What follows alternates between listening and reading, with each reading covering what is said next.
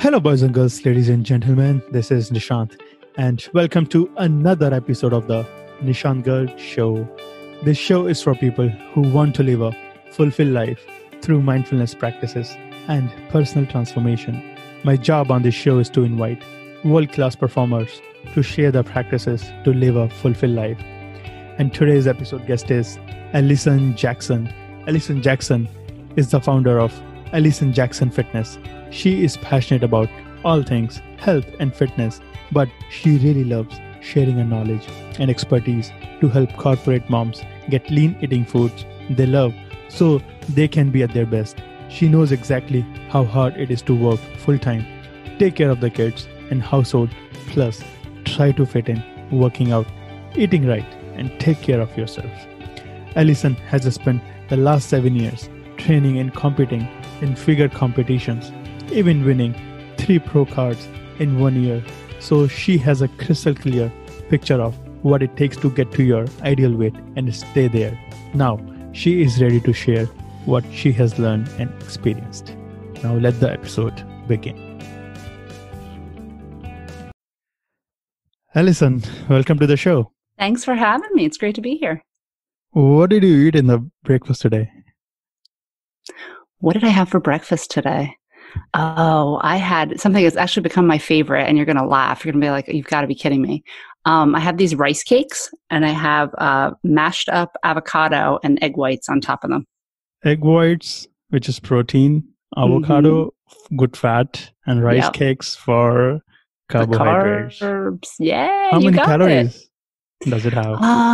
That would be, it's just around 250. 250 calories. Yeah. Everybody talks about eating less in the morning. How do you manage eating so much in the morning? Could you elaborate on that? It's funny because I feel like it's very filling for that. Like I like to get the most bang for my buck. So I like to feel full but not have that many calories. So what I've been doing lately, especially now with the pandemic and being homebound, is I've been doing intermittent fasting. So I don't know if you've ever tried it, but you have an eating window. So you have, okay, good. I know a lot of people. I have done excessively. The 16.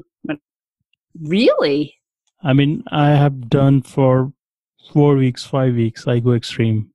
Nice. I've been following like the circadian one. That's like 13 hours. So I stop eating at 8 o'clock at night and then start eating again around 9 o'clock in the morning. I struggle with that 16-8, the fasting for 16 hours. That's too much for me. But that's how that's why I like a good breakfast after that. So your eating window is 13 hours and then 8 hours and you follow circadian rhythm. So what is circadian rhythm? So circadian is supposed to be following kind of your sleep patterns and the sun. So I don't skip breakfast, essentially. I just have a later breakfast.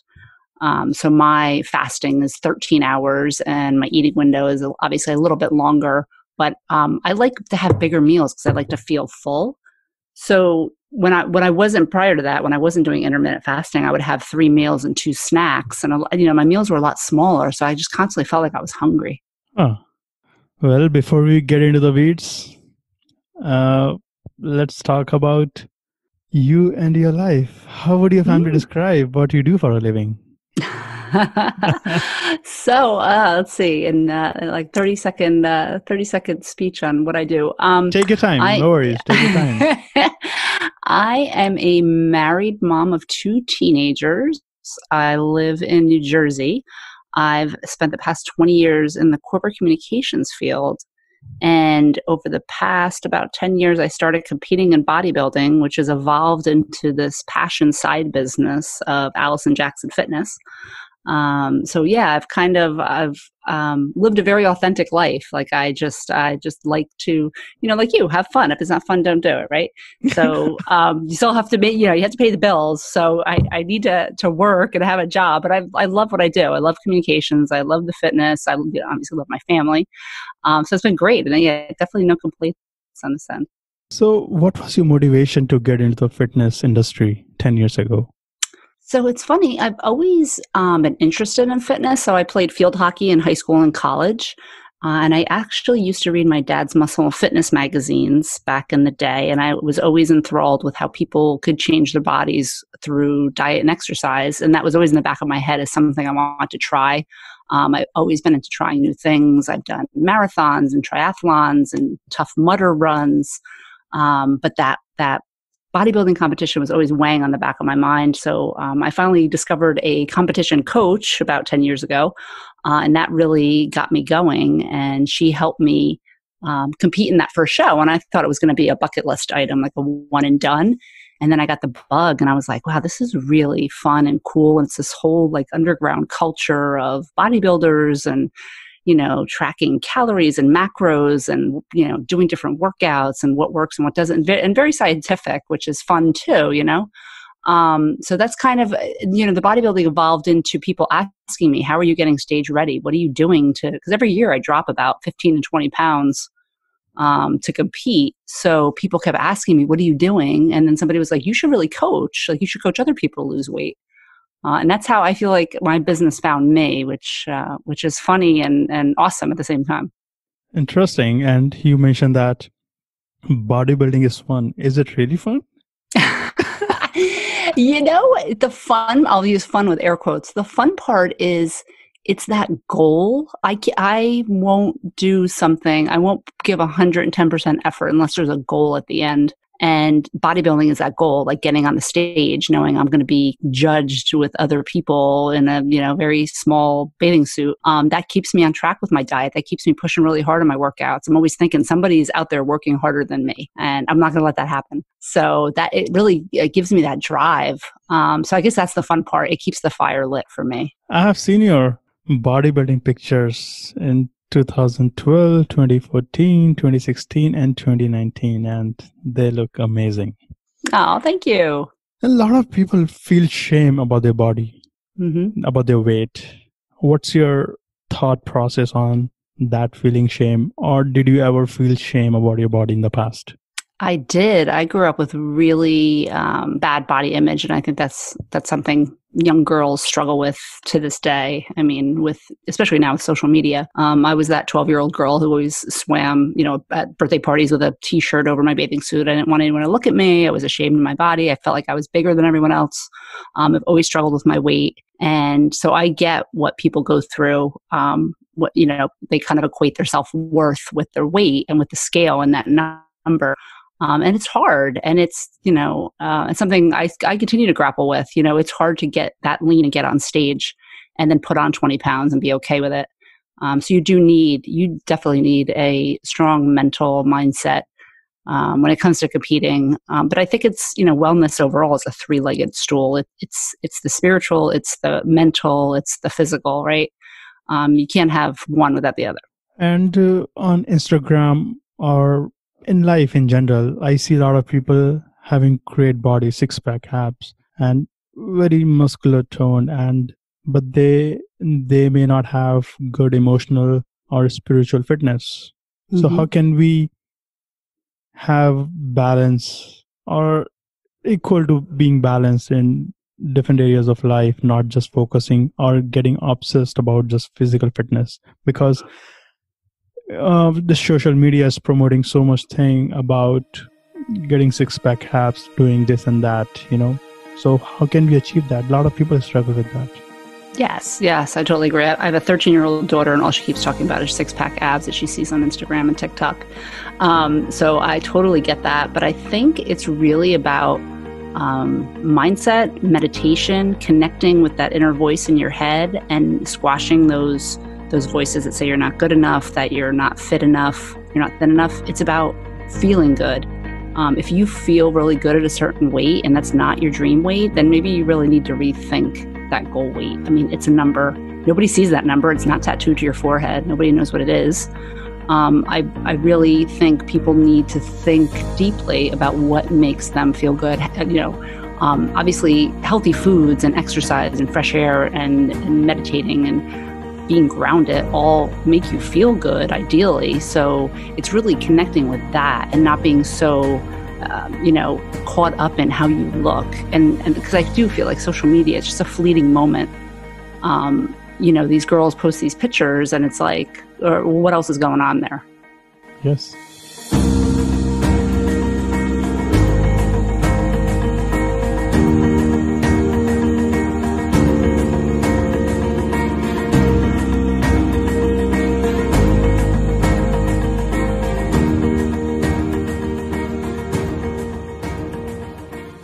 Do you feel that somebody can feel amazing even if they are overweight, or they feel that their weight is not ideal weight, but they still can be happy and fulfilled? I do. I really do. Obviously you want to make sure you don't have any health issues if you're overweight, but if you feel good and you're healthy and like from a, physical doctor, medical perspective, you're healthy, then so you're not, and that's the other thing too, they come up with these quote unquote ideal weights, these charts that doctors have, and it doesn't account for, how much muscle you have, if you have a thyroid issue, if you have other issues. But I think, people really just need to feel good in their own skin, regardless of the number. And if everything else is healthy, their blood levels are great. They have all the right vitamins and nutrition and all that. I think it's okay to be, like I said, I fluctuate 20 pounds. So while I sometimes feel like, oh my gosh, I feel so fluffy and, I don't want to say fat because I'm not. But it's hard. It is hard. But it's like, do I feel good? And sometimes I do and sometimes I don't. Sometimes I feel like, oh, okay, I could, the waistband's a little tight. But for the most part, I feel great. How much do you weigh right now, if you don't mind asking me? Yeah. Right now I am 141 and my stage weight is 125. Wow. Mm-hmm. And I'm 5'6". I can ask you, maybe you can coach me right now. And I know for the listeners, this is not a personal coaching session, but I would love to take advice from Absolutely. Allison. So I'm 5'9" and I am around 160 pounds. I don't have six-pack abs, but I feel great about my body. I do extreme. If I'm more of extreme person. If I eat healthy, I would do extreme eating healthy. If I eat junk, I would do extreme junk. I don't do moderation well, actually. I'm a believer. You'd be great for bodybuilding. I'm a believer in intermittent fasting. I've been doing it for the last 6-7 weeks. But I feel good about it. But I feel good about it. My emotional health is fine. There are days when I struggle. I feel that I've gotten some fat on my tummy, but I feel good overall, and I don't blame myself. I don't feel shame about it. But yes, there is always another level to feel good about yourself. And I think if we can, I know I'm digressing here. If it's about, again, coming back to this feel good factor. Even if we don't have great body, if we feel good about what we have or who we are, that matters the most, as long as our health is fine and playing a long game. Yes. And I think one of the ways it's easy to get out of those ruts, or when you kind of do go to a dark place and you don't feel great about life in general, I think gratitude and having a gratitude journal, or just thinking about all the things that are going well in your life, whether it's health, family, job, there's so much to be thankful for. It could be as simple as you wake up and you hear the birds singing. It's like that's something to be grateful for. Well, this is interesting to hear from somebody who has performed in a figure competition to talk about gratitude. What does your gratitude practice look like? I'm curious to know. Yes. So I would love to share that. So I meditate every morning, and then I do have a gratitude journal that it's a quadrant. And each quadrant gets 3 bullets, and the top left is grateful. The top right is what to let go of. The bottom left is what to manifest, which might be a little woo-woo, but a lot of the manifesting is about vaccines and cures and getting back to some degree of normalcy. And then the bottom right is what to improve. What can I improve that I kind of need to work on? I have never heard about this. I have had so many guests on this podcast, and nobody talked about it. Usually we talk about, okay, write down 5 things you're grateful for. So you have 4 quadrants. What letting go, what you can improve, what you can manifest, what are you grateful for. That's amazing. And And I try to make them different every day, and I try to make them not like, family, job, finances. Like, you need to get granular. can you elaborate more on that? Yeah.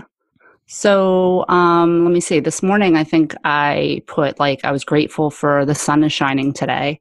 I feel really good. Like, my back was really sore the other day, so I woke up this morning. I felt really good. So I was thankful for a good night's sleep and feeling better. Grateful that I'm able to put food on the table for my family when some people are struggling right now. Grateful for the ability to have a yard to walk outside and go outside and just, if I can't take a walk down the street, I can walk around my yard. So it's really kind of um, taking a magnifying glass and really taking a deep dive into what's around you and looking at what you have and what others might not have. Do you ever feel proud of your body? Yes, absolutely. It took a long time. Okay, I'm 46. I'm going to be 47 next month. It took a long time. I'm not going to lie. Well, if you can do it at 46, you have been doing it for the last 10 years, and Yeah. I'm Yeah, sure there our you go. I had a listeners good will, run. you have had patience, and I'm sure. So people in 20s and 30s have a long way to go. Guys, don't beat yourself. Yes, yes. And I think it's So important that if you have children or you have youngsters around you, to be a role model. I worry about the impression I make on my kids when I'm, I get a little crazy with my diet and workouts and stuff. So I try to show them balance as well. balance is the key. Hmm. And coming back to your corporate job, and you have a corporate job, you have two teenage daughters, right? I have a 16-year-old son and a 13-year-old daughter. Yeah. How do you incorporate this fitness thing into your daily lives? Because a lot of people struggle, and I do struggle Hmm. sometimes. Yeah, so especially now is the time, especially being stuck at home, to create a schedule. Create a schedule that will suit you now and will suit you when we go back to some degree of normalcy.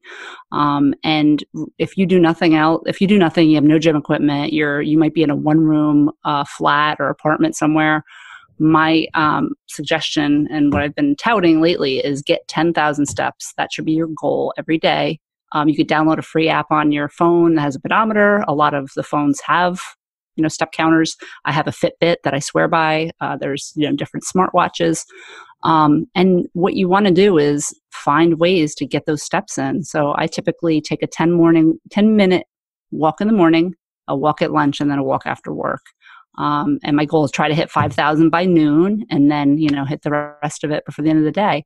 Because at the end of the day, it's calories in versus calories out. And if you find that you are stress eating and emotional eating, you want to, 90% of your efforts is going to be through your diet, but then the rest, you do need movement. You need to keep moving. So in your daily routine now, you take three sets of walking, and one set consists of 10 minutes. Yeah. So 3 10-minute walks, but that's in addition to, so I have a home gym. I had a home gym before this all started. So I weight train every day. I do yoga. I mean, I have a morning workout that I typically do, but in addition to that, I still need to take walks to hit my steps. How many calories can we drop in 30 minutes of walking?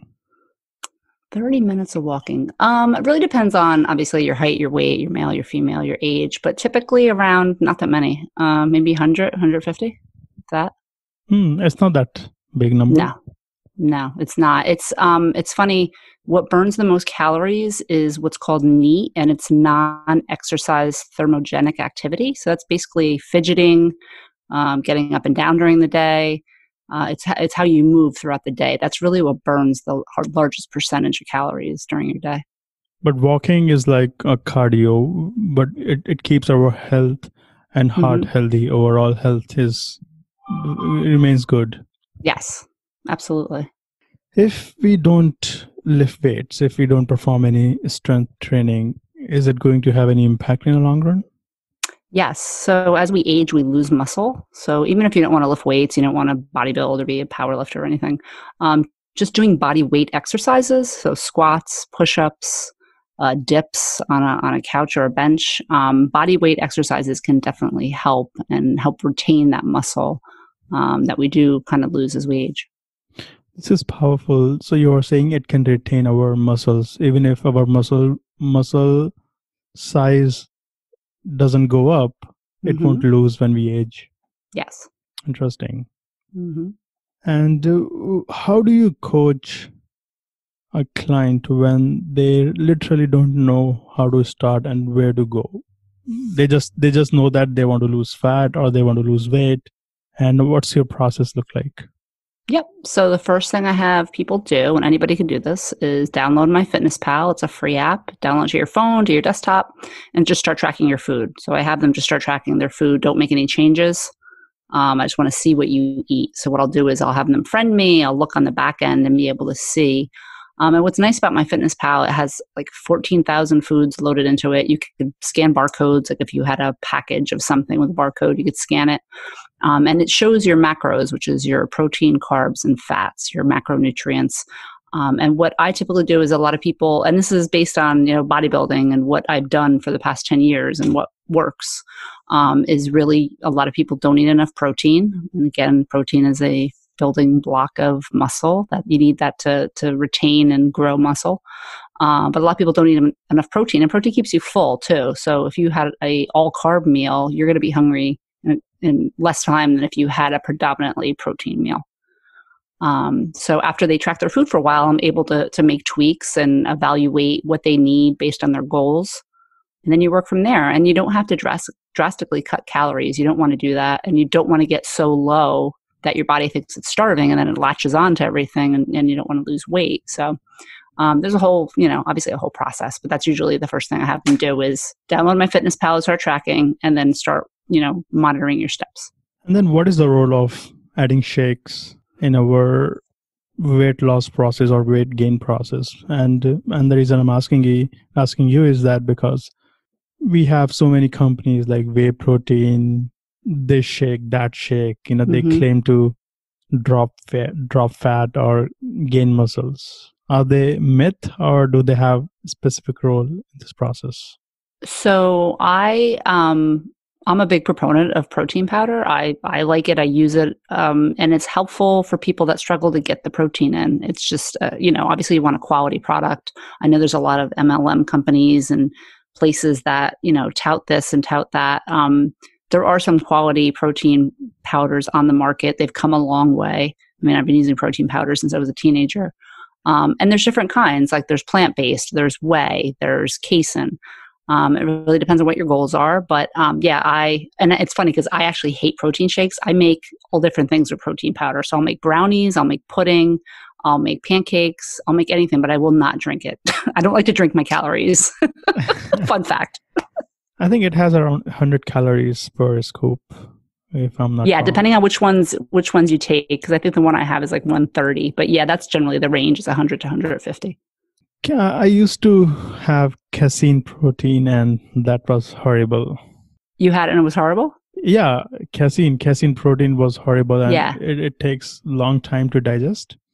Yeah, so typically that's something you have like before you go to bed, because it takes longer to break down. So while you're sleeping and fasting, that's supposedly you're supposed to take it.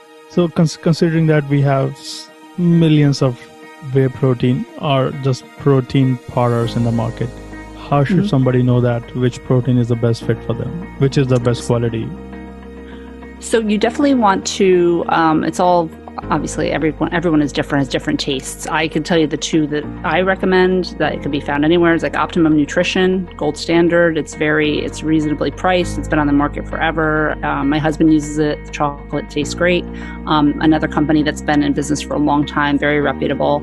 And you get what you pay for. It's they're called Beverly International, and they have some amazing protein powder flavors. My favorite is graham cracker. I mix it in everything. I mix it in Greek yogurt. I mix it in cottage cheese. I make all kinds of stuff out of it. It's very good, high quality product. I want to use that. I would love to try that. Yeah. You can find it. They're on Amazon. And then a website that I use that has really great discounts on supplements overall. It's called dpsnutrition.net. That's where I typically find a lot of my products. Cool.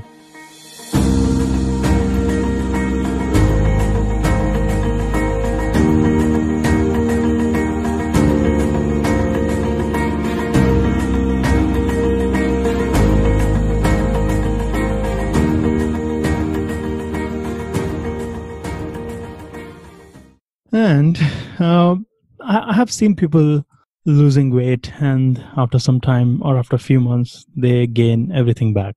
Mm-hmm. And this is a cycle. What do you think is underlying? Is it the belief system? Is it something else going on? What is that?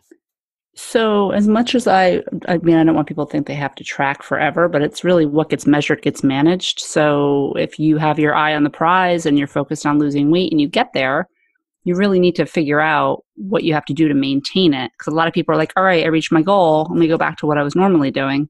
No, there's maintenance involved. So you really need to continue to eat like you were when you were losing weight, but maybe you could eat a little bit more now because you're not trying to lose. So I think that's what happens is people kind of take their eye off the prize and think they can just go back to eating whatever they want. And again, calories in versus calories out. So the weight is going to creep back on. And maintenance is like a lifetime process, and losing and gaining is a short-term thing. Mm-hmm. Yeah, it's true. And And sometimes I feel like maintaining is much harder than losing. maintaining is much harder than losing. Yeah, because I feel like with losing, you have a goal. Like, okay, I'm trying to get to this number, and you keep pushing and pushing. Whereas maintaining, it's like, so I'm up a couple pounds. I'm like, Yeah, personally, I find losing fat challenging because you have to eat less carbs and you are short of energy Mm-hmm. most of the time. It's true. I find a struggle in losing fat. And yeah, we have been talking a lot about physical fitness, and now I would love to shift some gears over here. Uh, I would like to get your opinion on the correlation of self-image with physical fitness. Mm-hmm. I see a lot of people with great body, but they do not think of themselves any better. They feel miserable deep down inside. Their physical structure is beautiful, perfect, you know, but Yeah. deep down they don't believe in themselves. Their self-image, or you say, their body image, or whatever you call, they lack a lot. So how can we develop that overall self-image to live a better life? Mm-hmm. Yeah, I know a lot of competitors that deal with that a lot. Like no matter how, even when they're on stage, it's like they still feel like they're not good enough or look good enough. And I think it's a form of body dysmorphia, which is like, a disorder that you can't see, almost like what anorexic and bulimic people go through. I'm not saying that, just because you don't think you have a nice body means you have an eating disorder, but a lot of times it goes back to like confidence and self-worth, and goes back to the beginning of our conversation with meditation and really connecting with your inner voices and why, digging deep into why do you think that you don't look good or aren't good enough. And I think a lot of times it's comparing to the girls on Instagram or, pictures you see in a magazine or models, which is unrealistic. A lot of these people are airbrushed. So I really think it's about connecting with your inner voice, understanding why you might have that pattern or have that belief about yourself, and being able to surrender and let it go. It's not easy. I'll be the first to admit that. And like I said, it took me about 40 years to get there.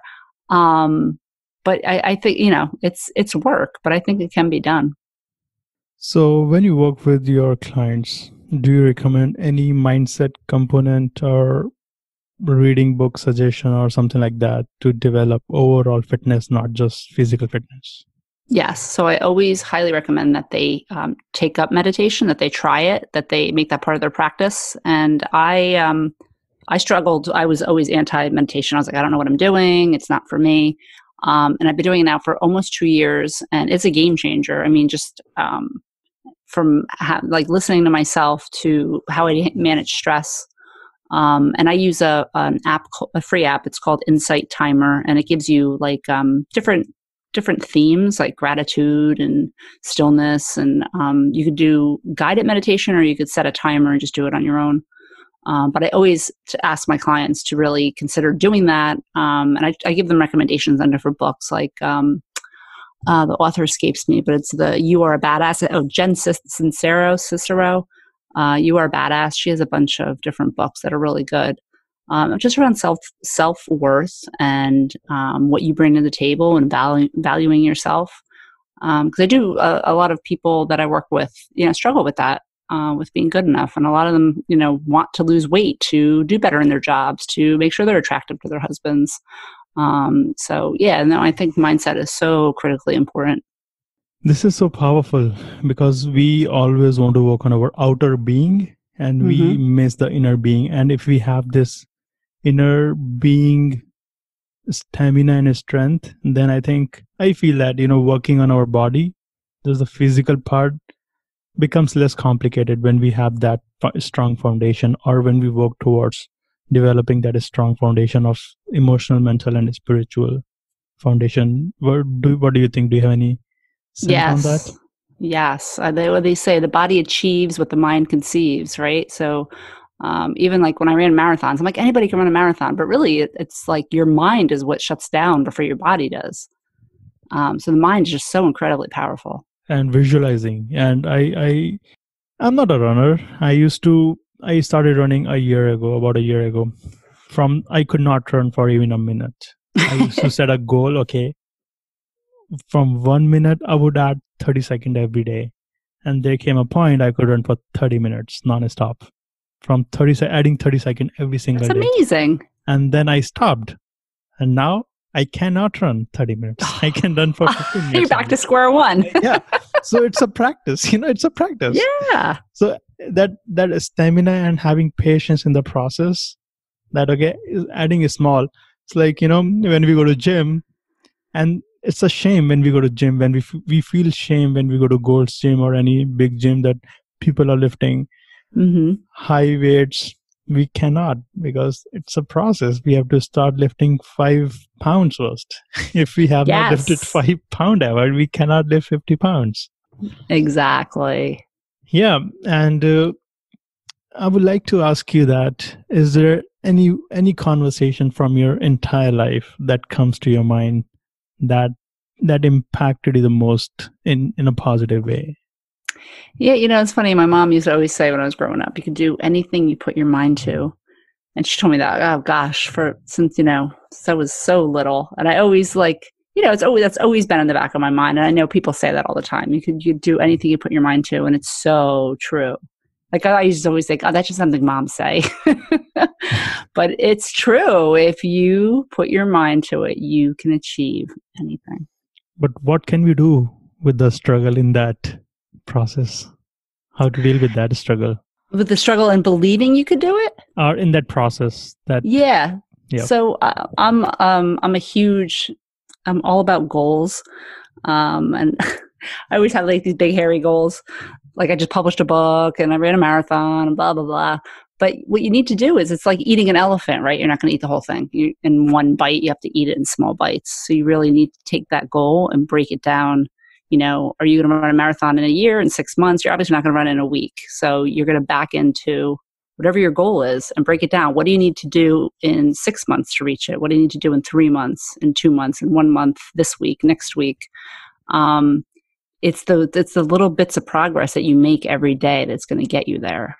And in that process, sometimes we get lost. We feel that we are not going anywhere.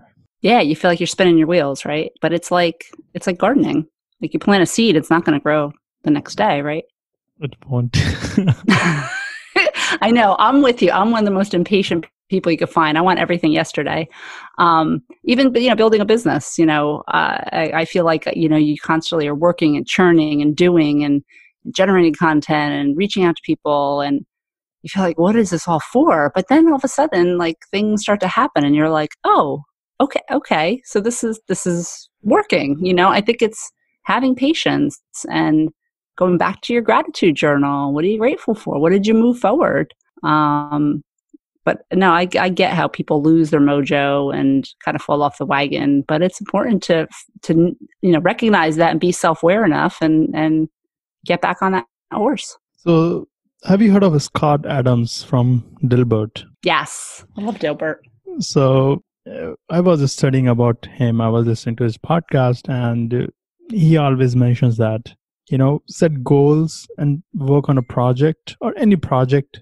Even if that project fails, you build skills and relationships. Yes, that's a great one.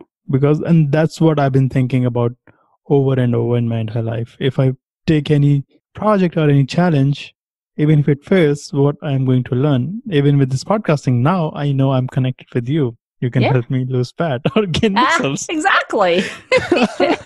I love it. That's a great point, though. Yeah. If there is a book on your life, what would that book look like? There was a book on my life. What would that book look like? Oh, that's a tough one. I'm going to say The Little Engine That Could. That would be the book of my life, because I am constantly setting and crushing goals. I'm still living my mom's mantra of you can do anything you put your mind to. Whether it's, and people laugh, but it was like getting married was a goal, having kids was a goal, buying a house was a goal. And now that just keeps going. So now I, launched a podcast. I published a book. One of my goals is 20 speaking appearances in 2020. So, working towards that. I am always about those goals. And do you have any most controversial belief that you have held for a long time? Oh, that's a good question. Controversial. Okay. Yeah. I don't know how controversial it is, but I'm a huge believer in the whole law of attraction, manifesting, and woo-woo. Like I have oracle cards I read every day. So yeah, that's probably would be, because my husband always laughs at me. But yeah, I love that stuff. And I love the whole, like, you reap what you sow, and what you put out, you get back. And yeah, I've been leaning into that big time lately. So do you have any favorite spiritual go-to teacher? Yes, Gabrielle Bernstein. Oh, and okay. Oh my gosh, Esther Hicks. Is that her? Oh my God, I'm like, yeah, that's correct. Esther yeah, Hicks. Esther Hicks. Yeah, yeah, those are like my two go-tos. You should be a spiritual teacher rather than physical fitness teacher. Oh, I'm so flattered. That's so sweet. Because in your fourth quadrant of having gratitude of what you have 3 quadrants focusing on the spiritual side. That is so funny. I never even realized that. I love it. See that? You just taught me something. I have had this amazing, funny conversation in a long time on the podcast. Okay, let me ask you another funny question. What is the bravest thing you have done in your life? You don't have to include your bodybuilding. Okay. Bravest thing you have done. Oh, okay. I got one. I quit a job that made me absolutely miserable, and like just was an absolutely horrific job. I quit it without having any job lined up, and I am the breadwinner of the family. That is so brave. Well, Allison, where can our listeners find you online? So they can find me at www.allisonjacksonfitness.com, and it's Allison with 2 L's and an I. And I'm on, LinkedIn, Instagram, Facebook at Allison Jackson Fitness as well. So would love for people to come visit. I will put all those links in the show notes. Awesome. Well, Allison, it has been an amazing, funny, inspirational, and impactful conversation so far. Oh, good. I'm so glad. This has been awesome. Thank you.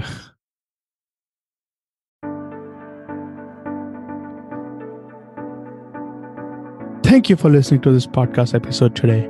I hope you learned from this episode that you can apply in your life. If you did enjoy this, please subscribe to the podcast, The Nishant Garg Show, on Apple Podcast. You can also subscribe to the show through my website, https://nishantgarg.me, NISHANTGARG.me. You can also share this podcast with your family and friends or whoever want to feel fulfilled. And thank you so much again.